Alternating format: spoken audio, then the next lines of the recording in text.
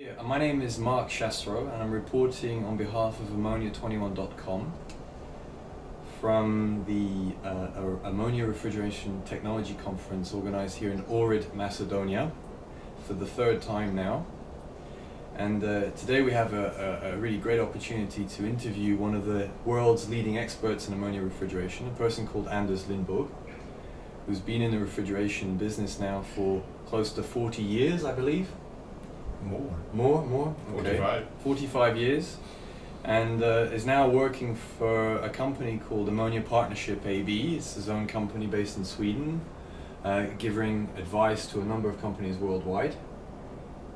So maybe I can hand it over to you now, and maybe if you want, you can explain a little bit more your background to the audience, that, for example, the people that don't necessarily know you. Yes, I was leaving university in 1962, and I started with industrial refrigeration from the beginning.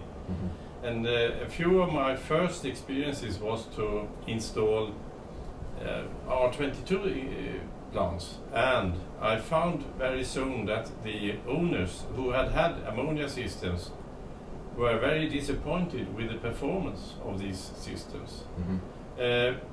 I got really a thought that ammonia was something that you could trust. It worked. It worked and had potential. And then I came to Refrigeration, and there we had only ammonia systems. And I could see the value of them. They were really performing, but you have to look after them. You have to educate your people. And by doing so, it was very profitable for the organization.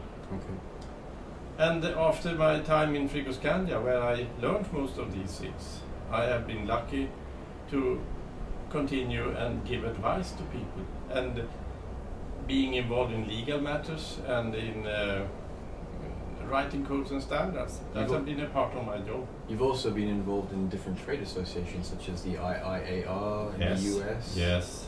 Ammonia as well, I believe. Yes, Ammonia. And ASHRAE. So yes. You've traveled extensively. Very much. Too much, perhaps. And you're one of the few that still can say that you know Gustav Lorentzen as well. Yes, I met him many times, and he normally would approach me and say, it's very few people who understand ammonia, he said to me. And I've also met some other old profiles in refrigeration which passed away a long time ago. Okay. Interesting people. Thank you. We have a number of questions that we want to ask Anders, and they're related a lot to safety issues, to codes and standards, and also this debate about small and larger systems. Anders has a few opinions on these issues, so I'll start off now by asking the first one. And he presented a paper at this conference yesterday, and this paper discusses how ammonia's dangers have been greatly exaggerated. And that you actually make the argument that reports on ammonia refrigeration leakage incidents tend to focus only on describing the incident's consequences, while the probability of an accident is rarely or never discussed. Maybe you could explain why probabilities are important in giving a clear picture of the refrigerant safety history. Yes, risk assessment includes probability for an event during a period and the consequence for this event.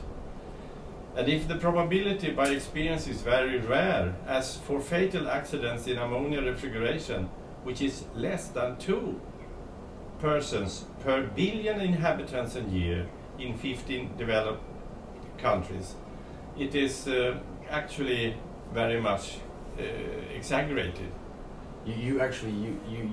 Yesterday you also mentioned, you compared this with traffic accidents, yes, to give a percentage. So you said 2 in every billion. Yes, I said now here 2 per billion. But traffic accidents in European countries is between 5 and up to 7 persons per 100,000. So it's much higher. That's a very high number, and we do not accept that in society. We are working hard to reduce traffic accidents in society. Okay. Are there any estimates of such probabilities in different countries, as well as their trends? This is a part that's lacking often. It's difficult to find the information. As a matter of fact, we would have preferred to collect the number of systems in a nation and also know the number of releases and their consequences in a nation. And if we have this figure, we could prove that it is a rare event. Now we can't get this information. It's impossible. So I have started instead to find the information which is available, and that is fatal accidents in some 15 countries. Okay. And they are trustworthy. Have investigated only these Western countries with trustworthy information for some years now, and found that we have less than 2 persons killed per billion inhabitants a year. And this is a fantastic good figure. And it's only related to ammonia refrigeration and not other applications with ammonia. And the great problem will be to find information or in developing countries which are not yet using European and US standards, because here we have more and more serious accidents. Okay. And they create a bad reputation for ammonia refrigeration. Sure. But I mean, they need help, so I mean, that is also part of the role of the industry. And this is a very strong work on this subject right now, from European point and also from the US, to bring these standards in such a way over to other countries in the world that they can understand and use them. Sure. So would you argue that respecting existing safety codes and standards in Europe and the US is sufficient in ensuring safety? Or would you say that these are, I mean, are they soundly implemented and enforced? I mean, they're related questions, obviously. So first of all, do you think that the standards that are in place are enough? And if yes, are they sufficiently enforced? I'm absolutely sure that the present standards are based on experience in our society, and they are of very good quality. And you have to understand them and interpret them and use them. And they cover most important subjects to avoid incidents in society. And as I said, the problem is to bring this to developing countries. Yeah.